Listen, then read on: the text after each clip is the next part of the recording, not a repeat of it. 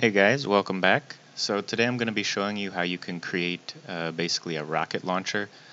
It's going to fire out a little thing that tracks some targets, and then it's going to launch missiles at them, as you can see here.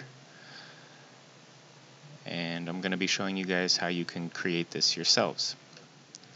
Alright, so the first thing we're going to need to do is create a couple blueprints. So we're going to go up here, we're going to create a couple actors. First one we're going to call missile, and the second actor blueprint we're going to create is going to be our target identifier. Now we're going to go into our target identifier here, and we'll just add a sphere to it, and we can scale this down 0.25. And we'll give it color. And then I'm going to add one variable here, and we'll call this player ref. And we'll make this instance editable, and we want to expose this on spawn. And what we're going to do in here is we are going to go to our event graph, and off of begin play we're going to have a delay. Say we wait about 1 second, and we're going to need to add a component, projectile movement. And if we click on the projectile movement, we want to turn the gravity off, and we can have this initial speed be like 1500 initial and max speed. So we're going to wait a second, and then we're going to take the projectile movement and we're going to say set velocity, and we want to set this velocity to 0, and then we're going to set actor hidden, not that one, set actor hidden in game, we'll set that to true, and then we want to have a multi sphere trace for objects, and the object types, we're going to right click here and promote this to a variable,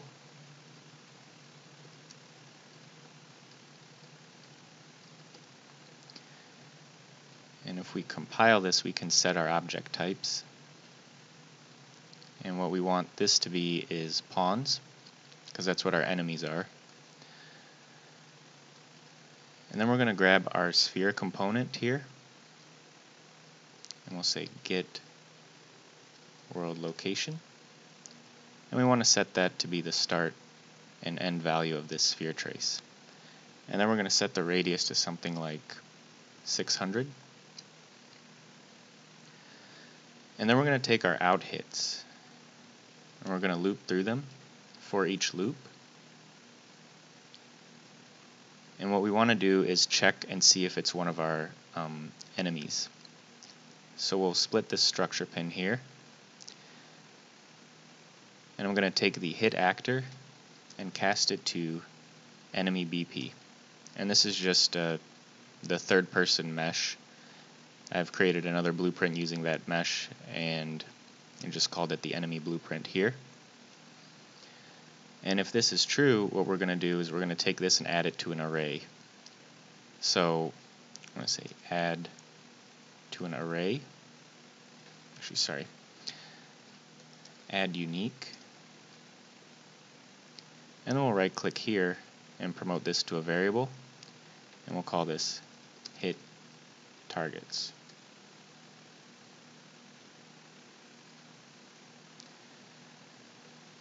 Once we have that, off of the completed here, we're going to have a branch. And what we want to check is we want to check the length of this against a counter. So we're going to add a variable here and call this counter. And we'll make this an integer. We can compile that. We'll drag our counter out. and we will say less than, and we want to check the length of this array. And if it's less than the length of this array, if that's true, then we're going to spawn some missile actors. Okay. Before we do that, we're going to have to go into our missile. So I'm going to get this one. And we are also going to make this a sphere. We'll call this missile mesh. And we can give this a different color. And then we'll go into our event graph. Make sure our missile can overlap, so we don't want to block all dynamic, we'll just say overlap all. We can get rid of this. And off of begin play, what we want to do is suggest projectile velocity. Nope. Not that one. This one. Custom arc. And the start position that we're going to have is actually going to be our player character. So we're going to need to pass that information through. So we're going to create a variable here. We'll call it player ref. And we'll make this instance editable and expose it on spawn. And we want this to be of type third person character. Compile and save that. We'll take our player reference, and if I open up this third person character for you guys, you can see right here I've added a billboard and I've called it the launch point. So you can just go here to add component, billboard, and just give it whatever name you want. I've called it this launch point here. And this is where we're going to fire off the rockets or missiles from. So we can go back into our missile reference, and from our player reference we'll say get launch point. Right here.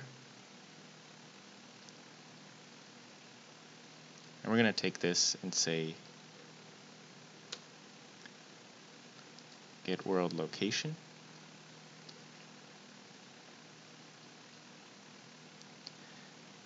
And we're going to find look at rotation, and this is going to be the starting point, and the target point we will get to in a minute. So after we do this, we're going to want to set world rotation of our launch point here.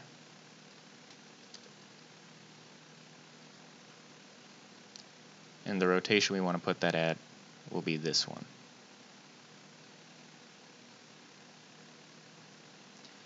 And this missile is also going to need a projectile movement component. But this one we're going to leave gravity on. And for the initial speed, this really doesn't matter. You could put 1,000 because we're going to immediately change that.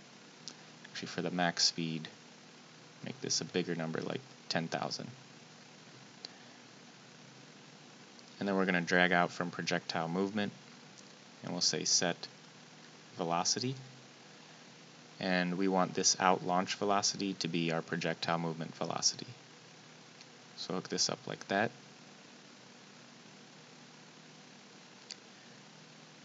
And then we can add one more component, a sphere collision, and we will scale this up and attach it to our missile mesh here. And then we'll go back to the event graph, and we'll take this sphere, and we'll go down here, make sure it can have overlap events, and then we'll grab the second one here on component begin overlap. In this, we're going to go to a branch node, and then I'm going to say spawn emitter at location. This is just to give that exploding effect. You guys can add whatever you want over here. And for this other actor, we'll get actor location, and we're going to plug that in to here. And for this, we will check equals object and plug that into here. Now the last thing we need, if we right click here, promote this to a variable, we'll call this our target actor, and we want to make this of type actor object reference.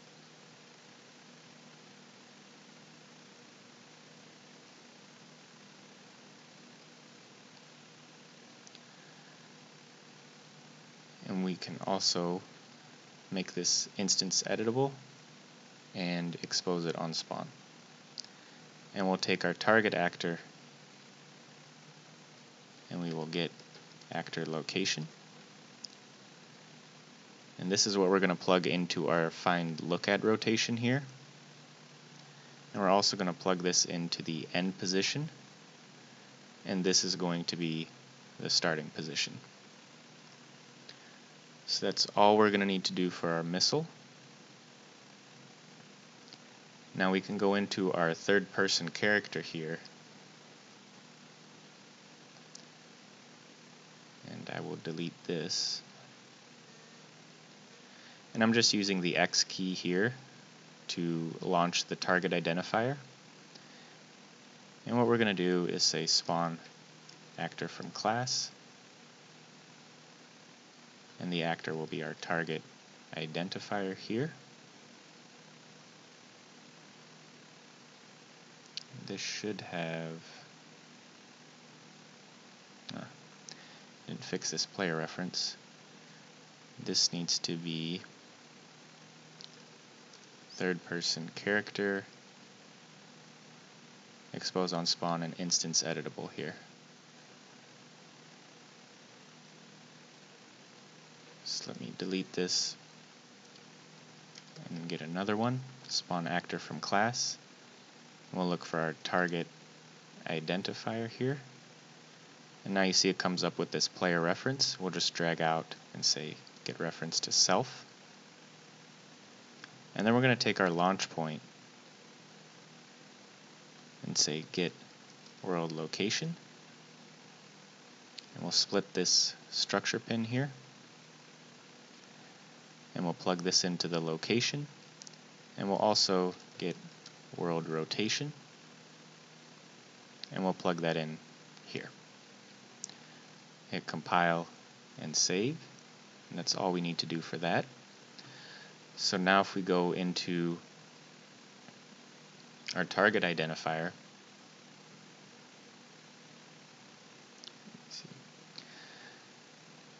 now that we have all of this done, can then come here off of this branch node. What we want to do is set world rotation.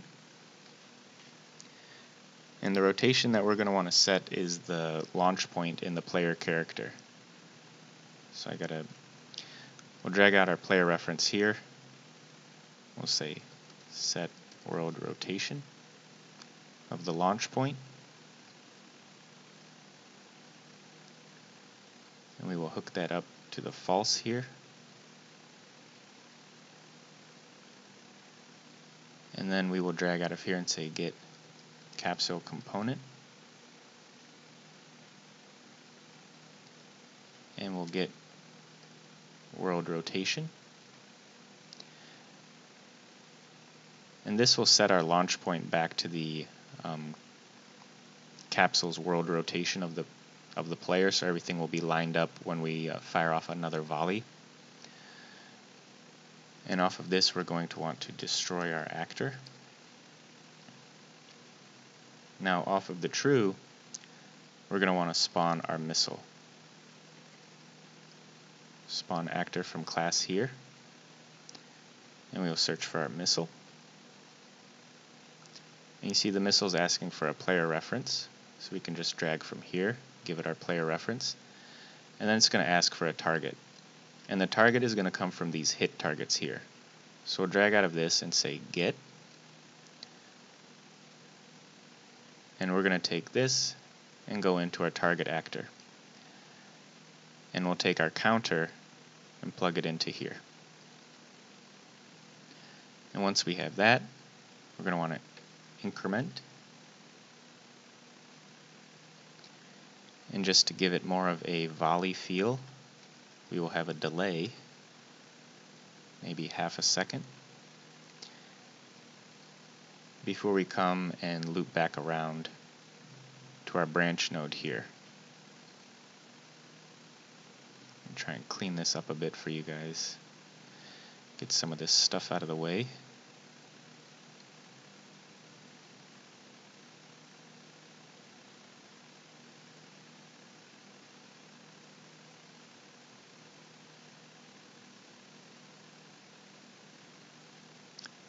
So you should end up with something that looks like that. Now if we hit compile, what is this missing? Oh, of course, the transform. So we'll get the launch point, and we'll say get world transform. And this is what we're going to plug into here. Should compile and save. And now, if we minimize here, we hit play. We'll take a look at our enemies here. We'll fire out our missile. And I forgot to shrink those down. My bad. So we'll go into the missile mesh and just make this 0.25. Compile and save. And now it shouldn't look so ridiculous. Now we'll hit X, shoot out the tracer, and as you can see, it's finding the targets within a certain radius. Now if you guys don't like that arc path, what you can do, I think it's in the missile here, so the suggest projectile velocity custom arc. The arc parameter at 0.5 gives you a 45-degree angle. The higher this value goes, the more straight, closer to like 0 degrees the arc is going to be. But if you put it at something like 0.2, you'll see that you get a little bit more of an upward volley, which I think I like that effect better for a missile launcher. You see now it's kind of going up higher in the sky and landing on the enemies. Alright guys, I hope you thought that was helpful, and if you did, don't forget to like and subscribe to the channel, and stay tuned for more tutorials. Alright, see you guys later.